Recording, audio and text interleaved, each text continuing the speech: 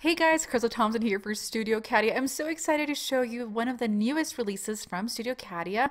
We're going to be using the Icy Sparkle crystals along with the autumn borders. We're creating some ink blended dotted apple shaker in the half-tone dots for our background. This is another way to use shaker dyes for something else. You're going to need some olive cardstock and a couple colors of Distress Oxide, Wild Honey, the candied apple, and the vintage photo. So let's begin and get started. So I have my apples and I've cut 4 of these and I run them through my Gemini, and I'm going to ink blend these with the vintage photo. So we're just going to kind of dab those colors onto the stems of the apple. You do want to do this on a piece of cardstock because the stress oxide can be kind of difficult to clean up. We're going to begin with our first apple. So think about where the shading of the apple comes from.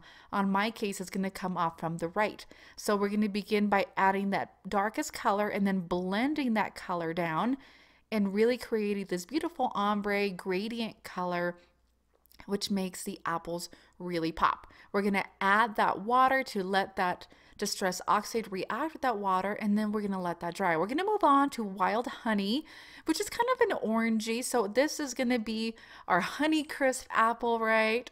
We are going to start at the bottom, blending up to the top. Be sure not to add any water prior to blending, or you see what happens. You get a little dot there, but we're going to mask that by adding some more water and then allowing that to dry. So we're going to move that out to the side, and then last but not least, we're going to come in with our Twisted Citron, which is a really bright green. This is going to be our Granny apple, and starting from the left, bringing our color down to the very bottom of the apple. So when selecting a color for a green apple, I really wanted to make it different than what we would be using for the leaves, and the reason why is that I don't want the leaves in the apple to be the same color. So we're going to splatter some water onto that and let it dry.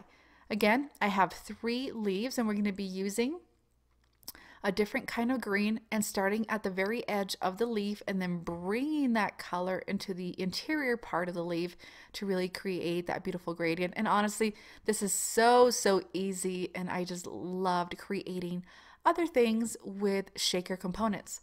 All right, on to creating the sentiment strip. So I'm using the Happy Thanksgiving from the Autumn Border stamp set.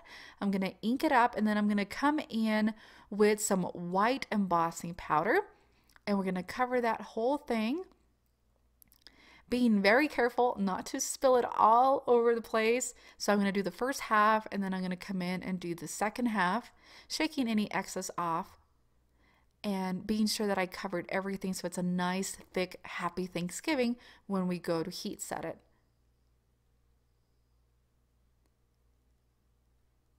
I'm going to bring in my Wagner heat tool and heat set the whole thing.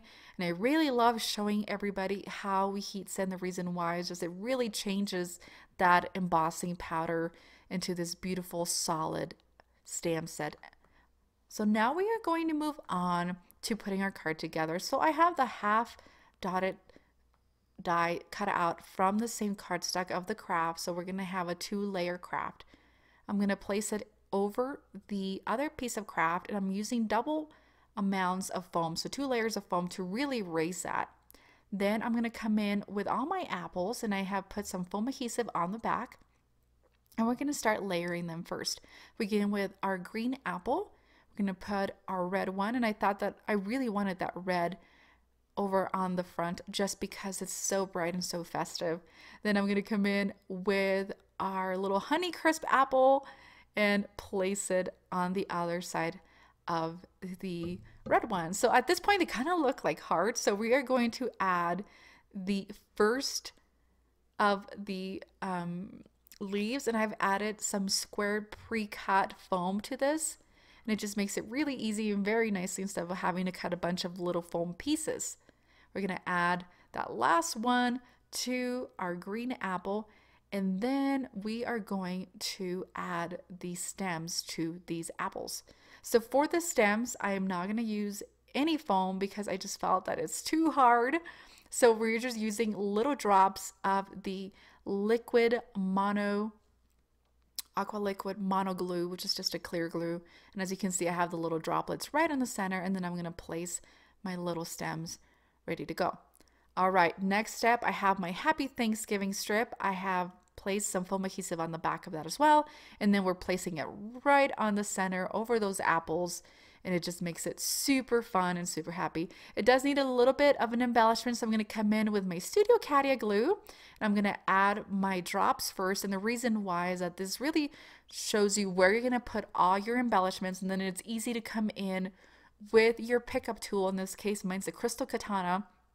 And I'm grabbing those icy crystals and placing them over the Studio Katia.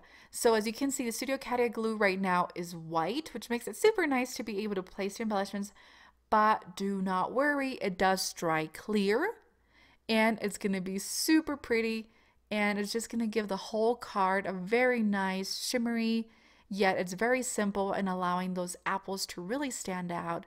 So as I finish up, I want to thank you so much for joining me today. This is Crystal Thompson for Studio Katia. Hope you've enjoyed this tutorial on how to use shaker card components for other purposes by ink blending. Thank you so much. Have an amazing day.